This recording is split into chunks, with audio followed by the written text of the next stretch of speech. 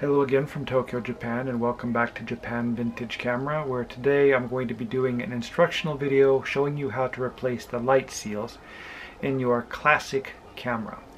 So classic is a polite word for old, and old cameras usually have old light seals, and light seals are perishable. So if you've got a camera which is more than 20 years old, more than likely the light seals should be replaced in it.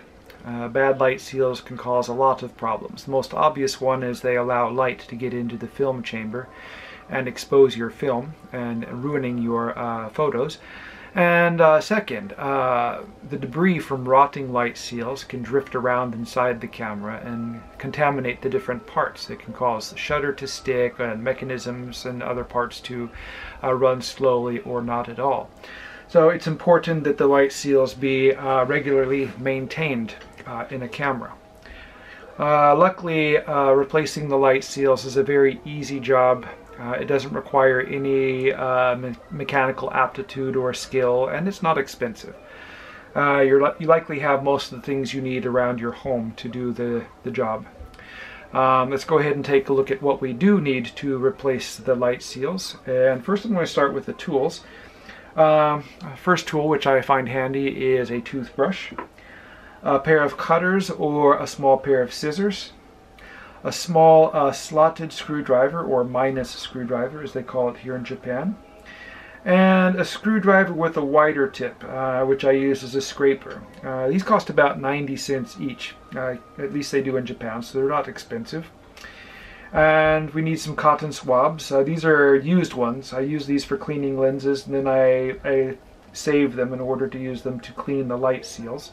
It's being economical.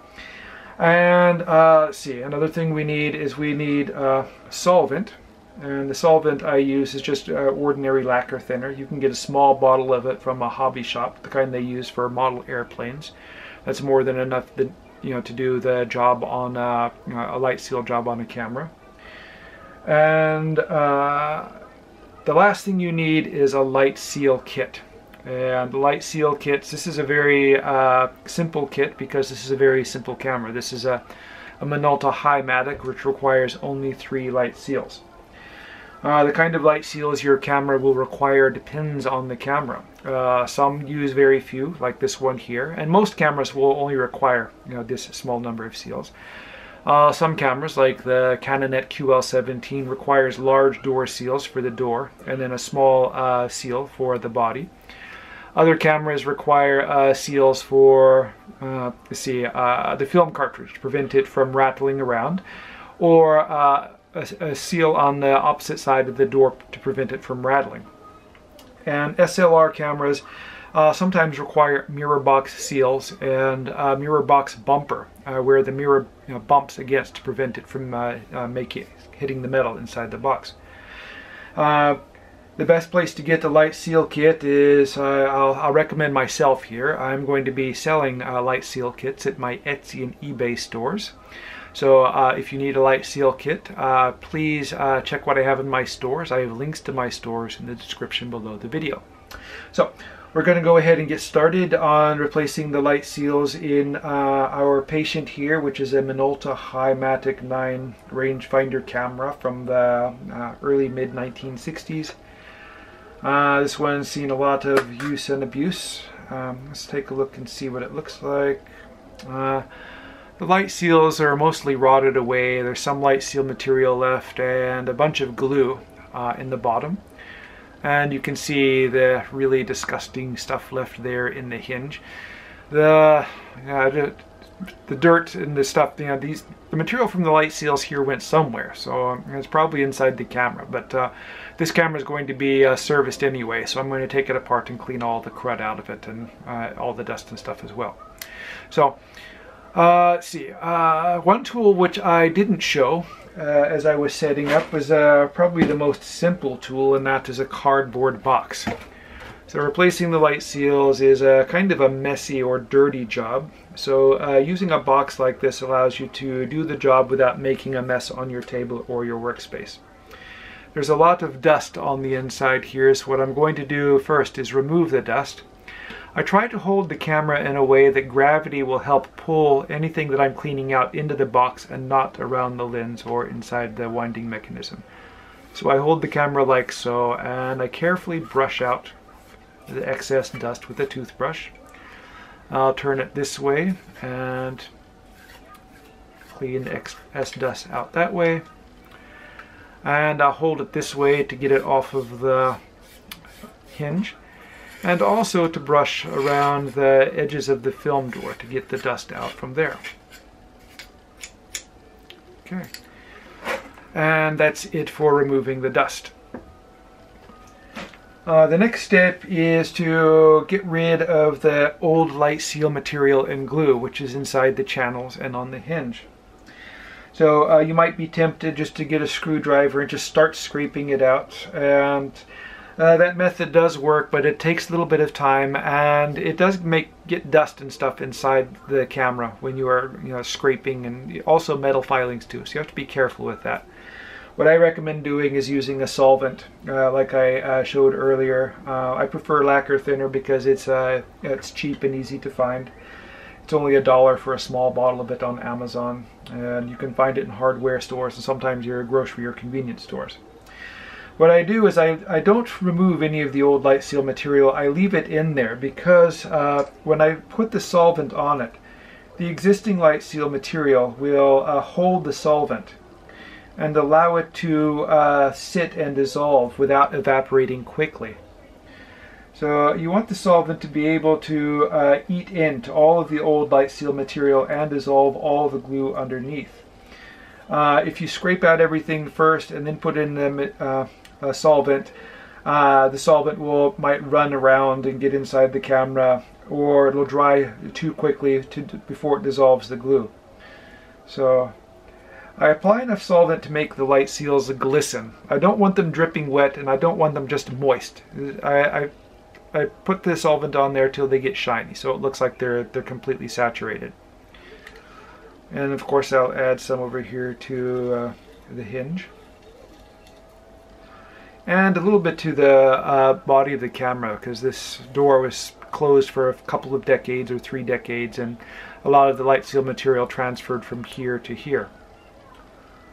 And what I do next is, when you're doing this kind of work, make sure to work in a well-ventilated area, because at best solvent fumes are unpleasant, and at worst they're dangerous. So you work in an open area. For myself, I have a small fan here, which I turn on, and it blows the fumes away so I don't have to smell them, because I really hate the smell of lacquer thinner or solvent. So once the solvent is working, I let it soak in for a few minutes, and to do a good job. Depending on some cameras, I have to let it sit for a long time. On other cameras, I don't. On Minoltas, it doesn't require a lot of time. Minolta has made life easy for camera repair people, because the glue that they use to hold in the light seals is very easy to dissolve, and the light seals are easier to replace than some other cameras. The rangefinder cameras and SLR camera, like the old SRTs and whatever, they're really quite easy to do this job. So, Nikon cameras, okay. Canon cameras are more difficult. The Yashica cameras are quite difficult. Ricoh cameras, the newer ones, like 500s, which have the big sheets of foam, those are like a nightmare to do. Fortunately, I get very few of those to have to work on. But anyway, I think it's ready now to clean out the old light seal material, and I don't want this video to be too long, so I'll go ahead and scrape it out. I'll take my cleaning box again, and like I did before, I'm going to hold this in a way so that as I scrape the old light seal material out, it won't fall on the lens or inside the camera. As I said, this is a Minolta, and the solvent seems to have done a really good job. It's cleaning out quite well. The corner of the box is a good place to scrape the extra crud off of the screwdriver. It's important to pay extra attention around the corners. These are the harder parts to clean, and it's also the part where you want the most clean, because if the corners aren't clean, sometimes the film door will catch on your new light seals and pull them out. So you want that to be nice and clean so the light seals stick to it really well. Alright, and then scrape this. I'll use the wide screwdriver to scrape off the hinge. That's usually the only time I really use it in this repair.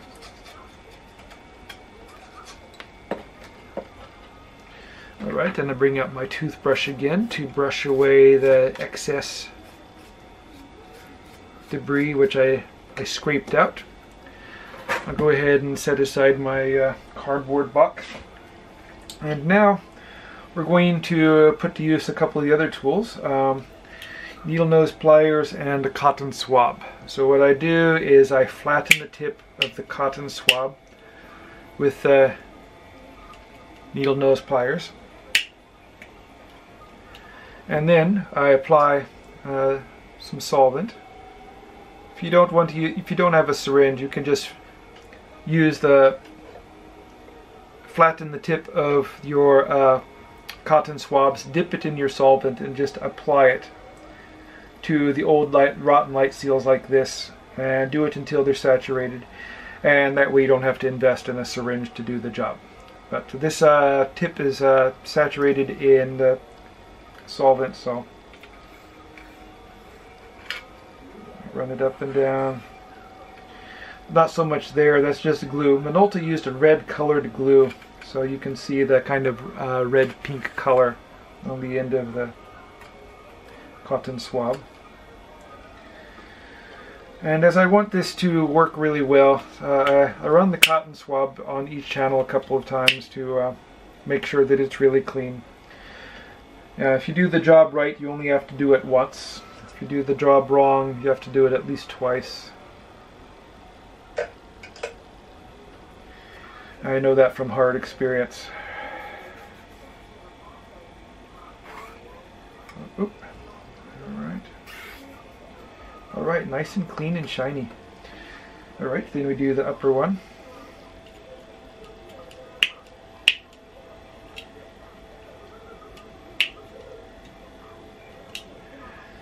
Alright, and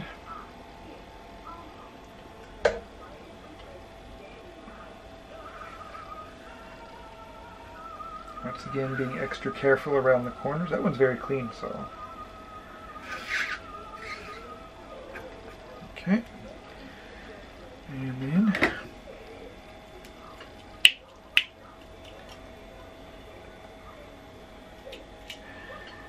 there's one last part to do. Right here.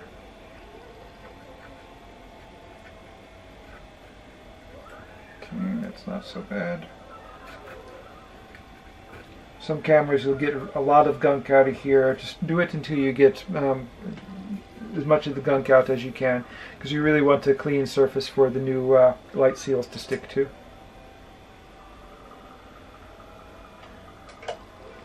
Alright, and then the last part is, this would be one of the dirtiest spots. Not only light seal material, but dirt seems to always accumulate around hinges. There's a lubrication and such. Alright, let me use one more, because I want that to be really clean.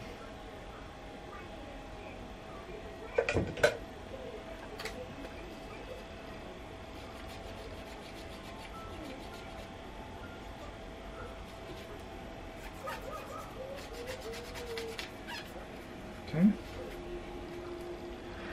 Alright, so now all of the light seal channels are clean, and we're ready to install the new light seals. You want to wait for the light seal or the solvent to dry out, because if it's still wet and you put in the new light seals, the solvent dissolves new light seals just as quickly as it dissolves the old ones, and you don't want that to happen. I can speed up the process with some compressed air. Alright, that looks good. Okay, so the trickiest part of doing this is getting the light seals to sit flat in the channel, with the adhesive side sticking to the bottom of the channel and not to the sides. When I first did this, when I was just playing with a camera I bought at a swap meet, I really screwed it up, and I learned after a few times how to do a better job. There's a very simple trick to making the light seals easy to install, and that is when you peel the paper off the adhesive, lick the adhesive and make it wet with saliva. This allows you to move the light seal around and without it sticking before you're ready to have it stick. And the good thing about saliva, it's cheap, it's abundant, it's biodegradable, I guess, renewable. Apply a little bit more with my finger along the bottom of the channel and then just push down. The good thing about using this method is if you make a mistake and the light seal goes down sideways, you can just pull it back up and start over again. If you put in the light seal dry, it's pretty much, you tear it apart trying to get it back out. So this is the best technique to doing a clean light seal job. Alright. Okay, and the bottom light seal is in place. I'll close the door to press the light seal down into the channel and then pop it back open. And voila, it looks really good. The good thing about the Minolta cameras is they only need a seal about 3/4 of the distance on the bottom, so you can usually use one strip to do most of the upper and lower parts. When you're putting the light seal in the top here, most cameras will have a little lever or switch, which is to reset the film counter lever. You don't want the light seals to go over this because it can cause the film counter to jam. So get that a little bit wet again and push it down right here. You can have a couple of millimeters of space on either side. Alright, and then apply a little more. A little bit more wet.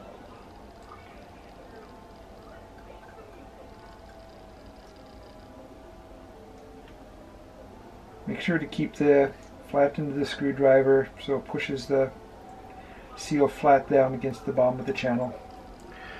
Where you must be especially careful with when installing the light seals is the very end here.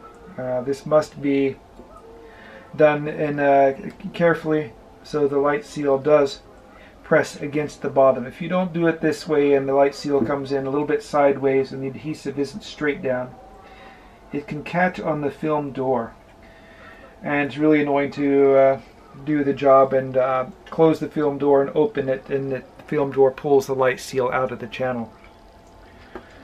Go ahead and close it again, and okay, that's right, the door didn't pull it out of the channel, so it's installed correctly. Alright, and then the last part on this Minolta will be replacing the hinge seal. So, okay, that's the right size.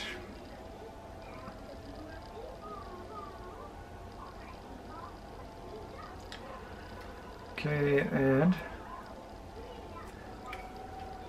I use the screwdriver to help install the light seal, and I set it on the center. These cameras it overhangs just a little bit because I want them to go and fill in edge to edge on the hinge so no light gets in.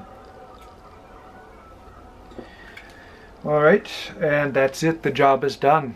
Let's see, we're here at about 18 minutes and 50 some seconds, and I spent about 3 minutes talking, so about 15 minutes to do the entire job.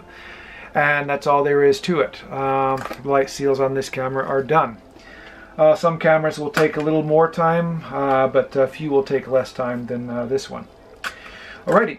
Well, that's it for this video. I hope you liked it and I hope it was helpful. If you need light seals, once again, check out my Etsy and eBay stores. I have the links to my stores in the description under the video.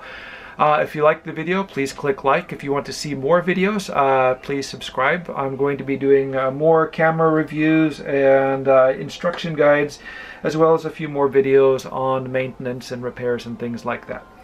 I hope you enjoyed the video. Thanks a lot for watching, and I hope you tune in again soon.